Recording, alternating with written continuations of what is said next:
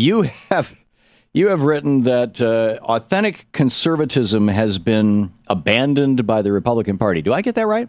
In the post-Reagan period of time, you've had a combination of what I call the corporate liberal pragmatists or the Machiavellian pragmatists like Karl Rove masquerading as conservatives, and the Neo-Conservatives who are not real conservatives, but are former liberal Democrats who believe in the Wilsonian idea that you can use U.S. military force to impose democracy throughout the world and in the Middle East in particular. Yeah, it's not unique to Woodrow Wilson, by the way, no, as you well know.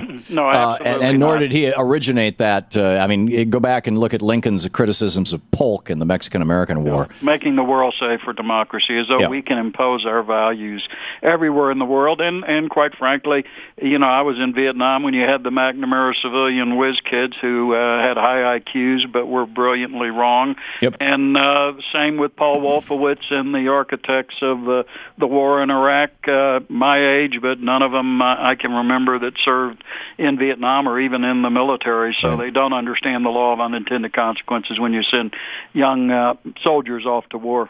All right, it's why we call them chicken hawks, and it's why Arnold Toynbee famously noted that when the generation that fought the last great war dies, then the next great war is inevitable because that generation doesn't remember how horrible war really is.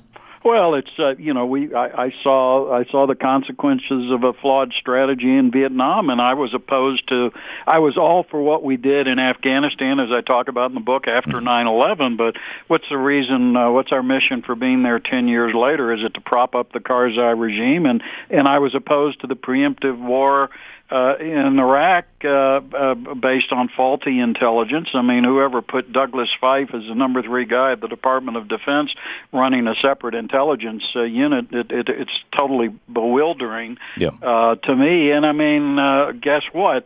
Now you got a guy like Sadr, who's one of the key political figures there, who's a Shiite fundamentalist and an anti-American cleric with close ties to the mullahs in Iran. So who are opening banks in both countries, by the way. Well, and things have not worked out the way the neoconservatives told us. But look at your neoliberals, whether it's the Hillary Clinton, Samantha Powers in Libya, or back in the Balkans, getting in the middle of that conflict in the Clinton administration. So it's the same. So, Tom, we're talking with Tom Pauken, with a long CV. I won't repeat the whole thing before again, but you White House counsel under Reagan, a solid Republican and conservative credentials, and the author of the most recent book, Bringing America Home. You have criticisms of your party. I have criticisms of the Democratic Party. We can each criticize each other's parties all day long. But isn't there a much larger issue here that perhaps we can agree on? And that is that to the extent that both parties, the Republican Party during the Bush administration with the neocons you were pointing out, the Democratic Party with a variety of policies from endorsing free trade to endorsing wars as well, that they have come under the influence of enormous money. I say it in my book. I mean, you got a tax system that that rewards debt and punitively taxes employment, savings, and capital investment, which are the engines of economic growth. It works great for the Wall Street financial engineers and the private equity moguls, but it's lousy for job creation here in the U.S. You and I might have a different solution to it, but I think there's a real common ground on both economic issues and in foreign policy issues with what I would call the Goldwater Reagan conservatives and the old liberals. We're not that far apart. On cultural issues, there's a real divide, but I think there's an opportunity to bring the country together. I mean, we're killing our manufacturing base. I mean, I talk in the book. We've lost 1/3 of our U.S. manufacturing jobs over the last If decade. we simply went back to the trade policies that Eisenhower had, where we had an average tariff of 31% on imported goods. We supported R&D and we supported domestic industries, and we enforced the Sherman Antitrust Act, which Reagan stopped in '82, and therefore there were not huge barriers to entry for people and companies who wanted to get into new businesses.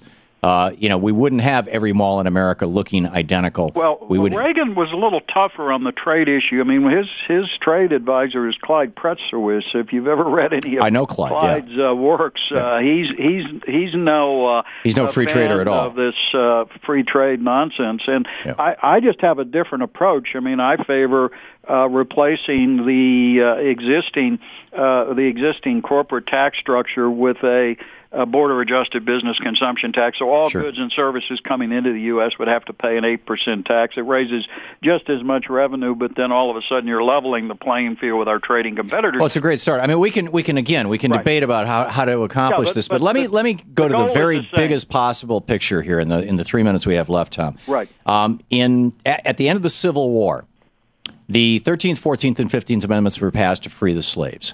The 14th Amendment says no person shall be denied equal rights under the law. Now, historically, corporations, churches, and governments were referred to as artificial persons, and human beings were referred to as natural persons. 2 decades later, that was ratified in 1868. In 1886, the Supreme Court, or the clerk of the Supreme Court, wrote a head note to a decision, Santa Clara County versus Southern Pacific Railroad, saying that because the word natural did not precede the word person, that when they freed the slaves, they also meant to free the corporations, and that corporations were persons too. And that leads us right to Citizens United in 2010 and the two major decisions that led up to it, Buckley versus Vallejo in the 70s, and in the 80s, First National Bank versus Bellotti, Boston versus Bellotti, which said that money is speech and that corporations are persons. And what this has brought about is the massive corruption of our political processes. Would you agree with me to support something like a move to amend the Constitution to say that speech is something only human beings can do and that money is not speech and that corporations are not persons? Well, you're hitting me with something I haven't thought about in great depth. I would favor the idea of public financing of TV ads for candidates and how you'd structure that. But the Supreme Court just shot that down in Arizona. I'm just telling you I'm simply saying that philosophically I am concerned with the power of big money on both sides of the aisle, whether it's the George Soros or some of the guys you complain about on the right.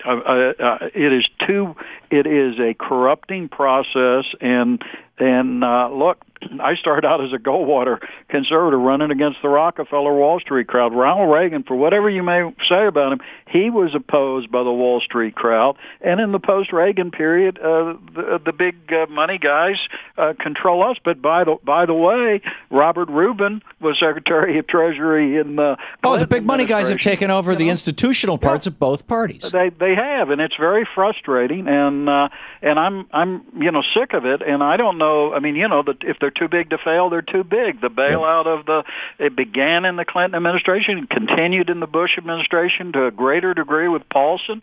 This stuff has got to stop. And you're right. Both parties are guilty because whoever gets in, the financial institutions wind up driving the train on these kind of economic policy decisions. Yeah, and this is largely because we have a system established by the Supreme Court, never established by any Congress or president, that says that money basically decides everything. Tom Pauken, it's a fascinating conversation. Thank you for coming on the program today. Thanks for having me again, Tom. Tom Pauken, PAUKEN.com is his website.